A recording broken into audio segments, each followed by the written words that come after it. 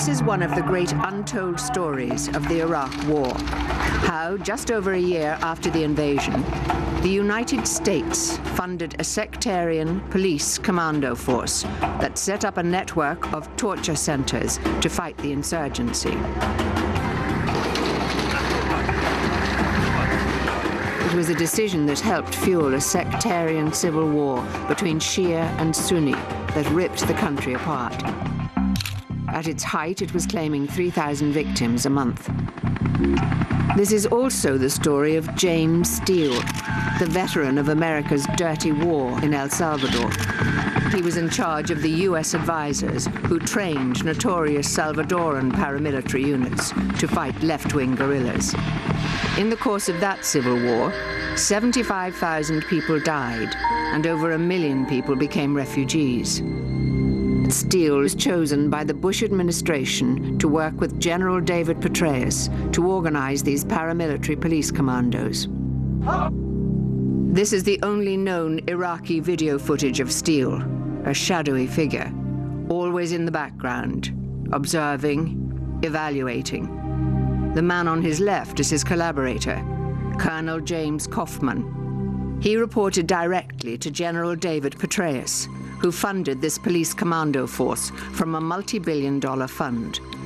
The thousands of commandos that Steele let loose came to be mostly made up of Shia militias, like the Badr brigades, hungry to take revenge on the Sunni supporters of Saddam Hussein. Steele oversaw the commandos, mostly made up of militias. They were torturing detainees for information on the insurgency. He hears the scream of the other guy who's being tortured, as we speak. There's the blood stains in, the corner of the desk in front of him. The things that went on there, drilling, murder, torture, the ugliest sorts of torture I've ever seen. The US was desperate for information on the insurgency, and Steele's expertise was turning that information, obtained from thousands of detainees, into actionable intelligence. Colonel Steele is one of the few people who understands how to conduct intelligence-driven operations against operational cells of an insurgency or terrorist organization. The Iraqi leader of these feared commandos was Adnan Thabit. In the city of Samarra, his commandos and their American advisors turned the main library into a detention center where torture was a routine occurrence. Vietnam, the conflict in which over 58,000 US soldiers died, is where James Steele was first introduced to counterinsurgency as an alternative way of combating a guerrilla uprising. Steele served in the Vietnam War in the Black Horse Regiment from 1968 to 1969. He was described by General George Patton Jr. as the best troop commander in his regiment. But if Vietnam shaped his formative military career, it was in the war against left-wing insurgents in El Salvador that James Steele secured his reputation as the counterinsurgency specialist.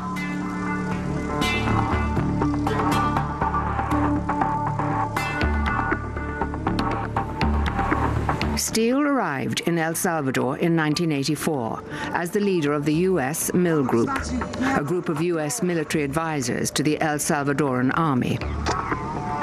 Todd Greentree got to know James Steele when he was working in the U.S. Embassy in El Salvador at the time. Colonel Steele, as the Mill Group commander, was in charge of all of the Special Forces teams, the training teams that were out at the brigade headquarters. The U.S. was trying to defeat a guerrilla insurgency, and American experts trained the Salvadoran security forces in the dark arts of counterinsurgency. Some of these Salvadoran paramilitary units were effectively death squads. Celerino Castillo was a U.S. drug enforcement agent who was involved in training these paramilitaries. He was widely acknowledged for his efforts.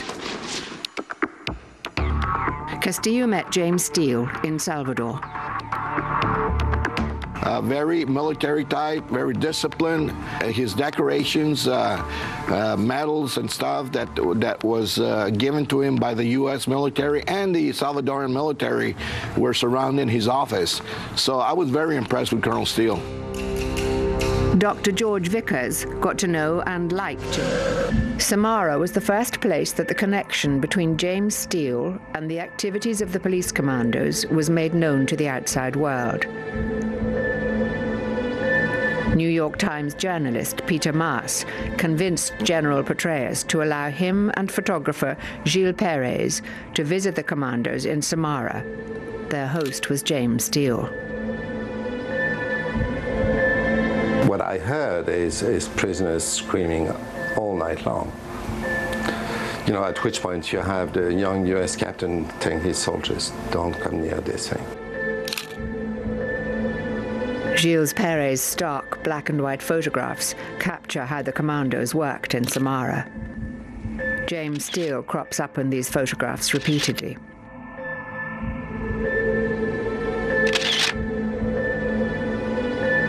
I was staying at the base in Samara, an American base, and I overheard American soldiers at this base talking about having watched prisoners be kind of strung up like animals after a hunt over a bar, having watched prisoners be actually tortured. Adnan Thabit and the American military made the joint decision to set up the commando headquarters and interrogation center in the city's main library. We spoke to two men from Samara who were imprisoned in the library. Still fearful, they asked us to conceal their identities. We would be blindfolded and handcuffed behind our backs. Then they would beat us with shovels and pipes. We'd be tied to a spit, or we'd be hung from the ceiling by our hands, and our shoulders would be dislocated. They electrocuted me. They hung me from the ceiling. They were pulling at my ears with pliers, stamping on my head, asking me about my wife, saying they would bring her here. The interrogation center was the only place in the kind of mini green zone in Samara that I was not allowed to visit. However, one day Jim Steele said to me, hey, they just captured a Saudi jihadi. Would you like to interview him? We're still completely together to bring us into the library? Maybe not. Maas and Perez were about to get an unprecedented glimpse into this clandestine world. We kind of walk into the entrance area, and the first thing that I see is one of the Iraqi guards beating up one of the Iraqi prisoners. And then I'm taken not into the main area, kind of the main hall, although out of the corner of my eye I could see there were a lot of prisoners in there with their hands tied behind their backs. I was taken to a side office where the Saudi was brought in, and there was actually blood dripping down the side of a desk in this office. We're in a room in the library interviewing Steele, and I'm looking around, I see blood everywhere, you know. And while this interview was going on, me and the Saudi with Jim Steele also in the room, there were these terrible screams. There was somebody shouting, Allah, Allah, Allah, but it wasn't, you know, kind of religious ecstasy or something like that. These were screams of pain and terror. We asked General Adnan why he thought the prisoners were screaming. Maybe sometimes when officers visit prisons, the prisoners do start shouting. They are a bit like whirling dervishes. They love to scream, Allah, Allah. They were so loud and they were so disturbing that Steele left the room to go find out, you know, what was going on, because it was breaking up our interview. And while he was gone, the screaming stopped, and then he came back into the room and the interview continued. Although James Steele did not respond to our requests for an interview about his activities in Samara, he did tell the New York Times that he opposes human rights abuses.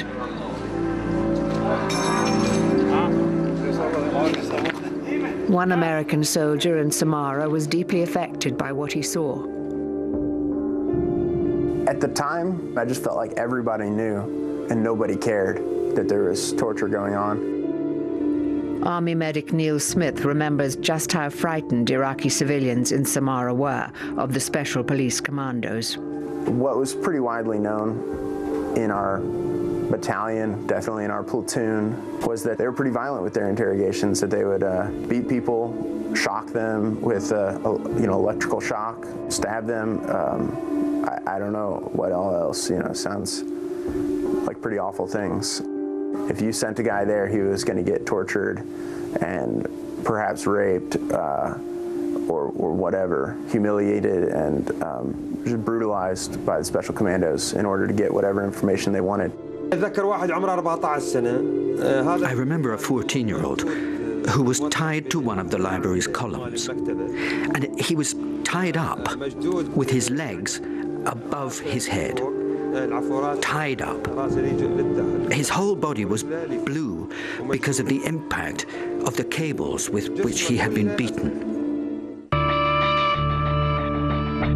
Petraeus defended his record with the police commandos to PBS Frontline's Martin Smith.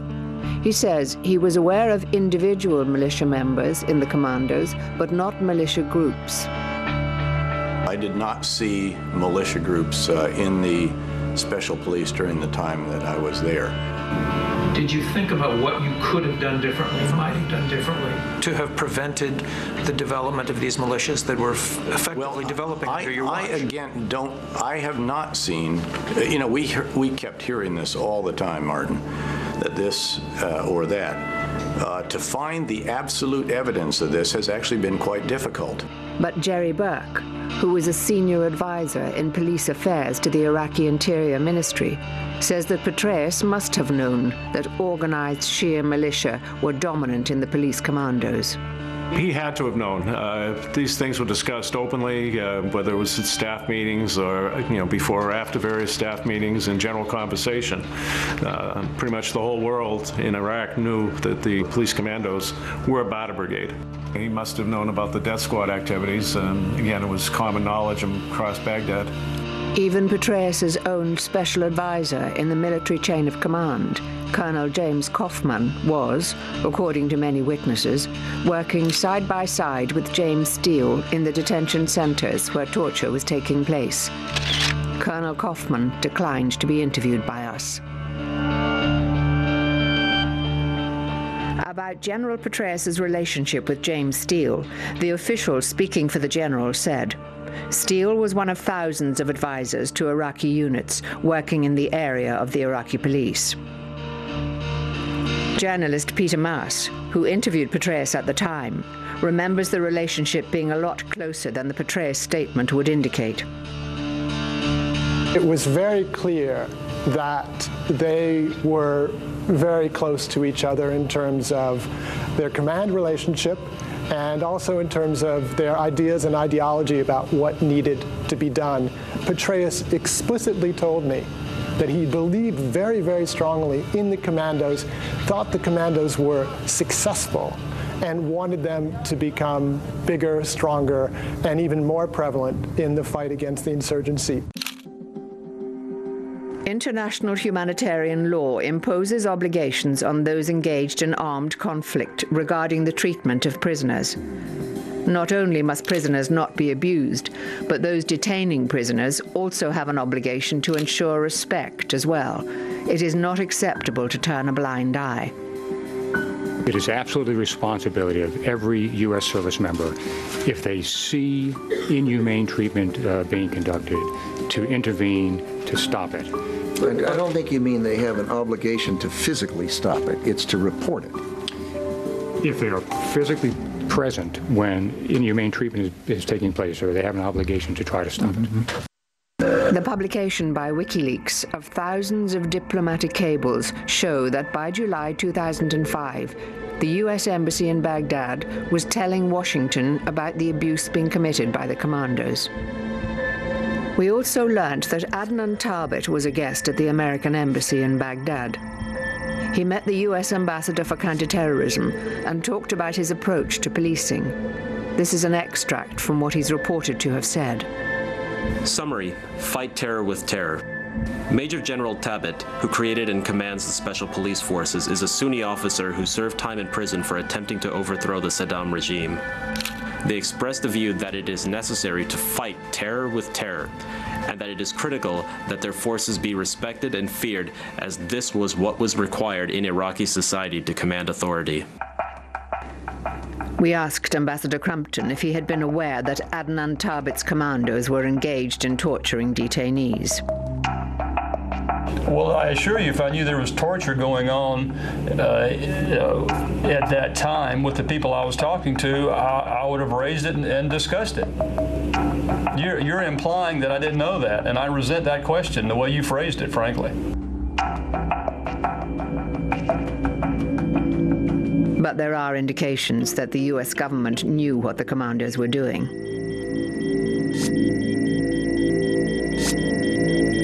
We remain troubled by the indications that at times units commanded by Thabit crossed the line.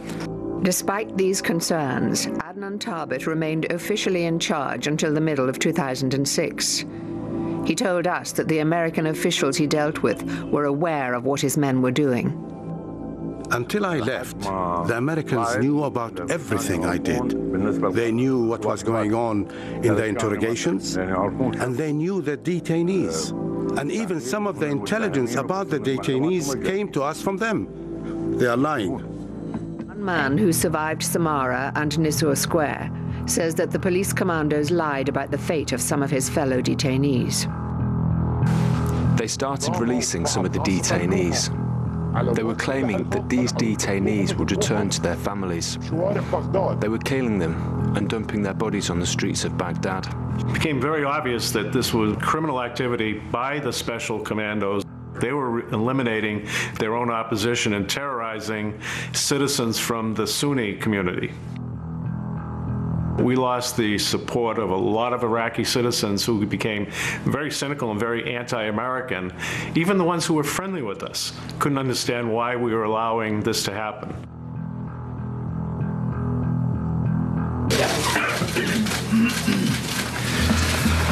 Good afternoon, folks.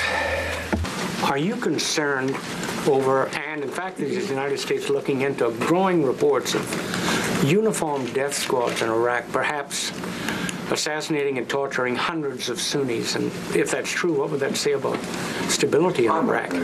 Comment on hypothetical questions. I've not seen reports that hundreds are being killed by roving death squads at all. I'm not going to get into speculation like that. Well, sir, that's not hypothetical, I don't believe. The Sunnis themselves are charging that hundreds have been assassinated, people shot in the head, found in alleys. What you're talking about are unverified, to my knowledge at least, unverified comments. I just don't have any data from the field that I could comment on in a specific way. But Donald Rumsfeld should have known about the death squad activities. James Steele had written to Rumsfeld 6 weeks earlier, warning him that the police commandos, armed and financed by the US, were effectively a Shia militia engaged in death squad activities. Memo to Don Rumsfeld from Jim Steele. Thugs like the commander of the Wolf Brigade, who has been involved in death squad activities, extortion of detainees, and a general pattern of corruption. Nearly all of the new recruits within the commandos are Shia. Many of them are Badr members.